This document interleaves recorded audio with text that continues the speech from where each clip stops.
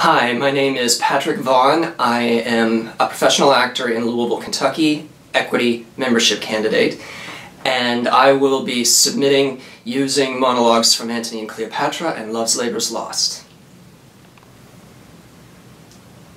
You are too indulgent.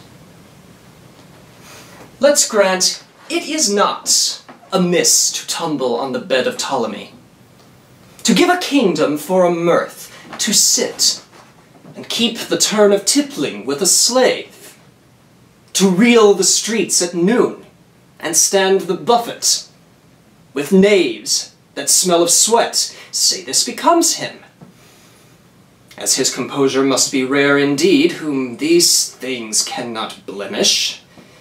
Yet must Antony no way excuse his foils, when we do bear so great weight in his likeness.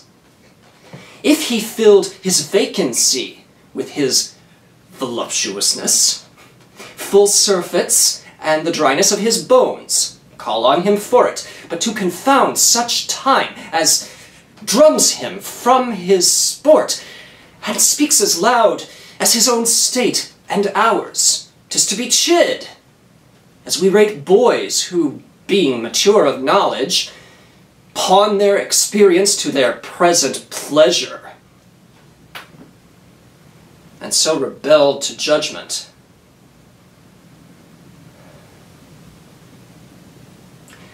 Let his shames quickly drive him to Rome. Sir, it is the king's most sweet pleasure and affection to congratulate the princess at her pavilion in the posteriors of this day, which the rude multitude call the afternoon. Sir, the king is a noble gentleman, and my familiar, I do assure ye, very good friend. For what is inward between us, let it pass. I do beseech thee, remember thy courtesy.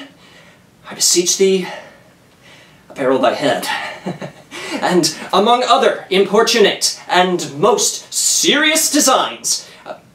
But let that pass, for I must tell thee, it will please his greatness by the world sometimes to lean upon my poor shoulder, and with his royal finger thus to dally with my excrement, with my mustachio. But, sweetheart, let that pass.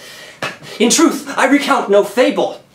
Some certain special honors it pleaseth his greatness to impart to Armado, a soldier, a man of travel that hath seen the world. But let that pass.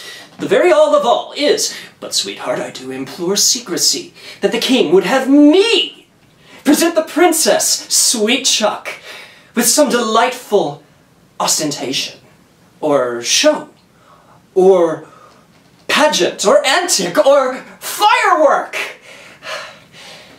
Now, understanding that the curate and your sweet self are good at such eruptions and breaking out of mirth, as it were, I have acquainted you with all, to the end